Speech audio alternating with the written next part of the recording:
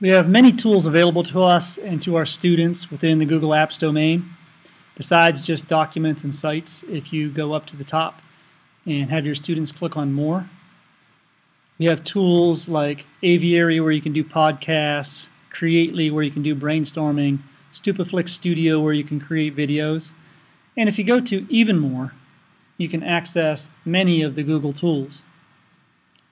One of these that can be very useful is Google Maps. Now, most of us are used to using Google Maps to find directions to someplace, but they're much more powerful than that. Once a student is logged into Google Maps using our domain, they can go click on My Places, and they can actually create their own maps. So this way they can actually mark places and put information, content into the map, such as pictures, videos, presentations, all kinds of things on top of the map instead of just using the maps that are there.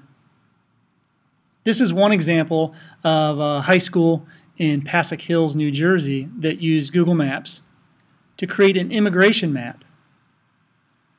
And on this map, because it was a shared map, it allowed students to put place marks and tell their history of immigration or how their families came to the country. And they even labeled them by color so you could see the years that those families came to America and their story and where exactly they were from on the map.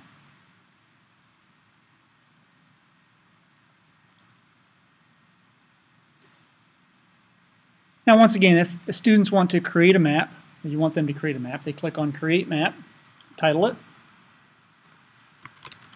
and they can put it in the description, save it.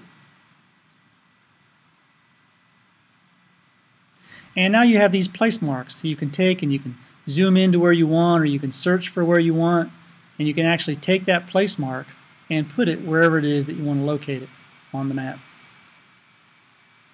I can title it,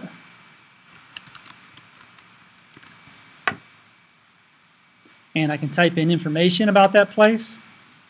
I can even use the rich text editor, which kind of looks like Google Docs, so it will allow me to add links, highlight things, put in pictures.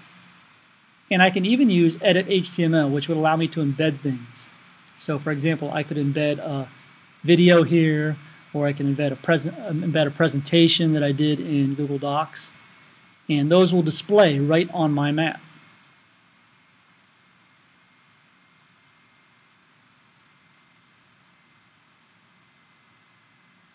I can get a direct link to this map by clicking on this button,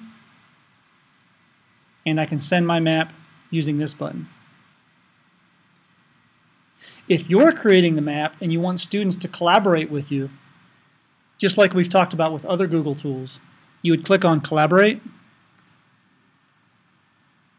and you would put the students in here and send invitations, and then they would automatically be able to add things to your group map.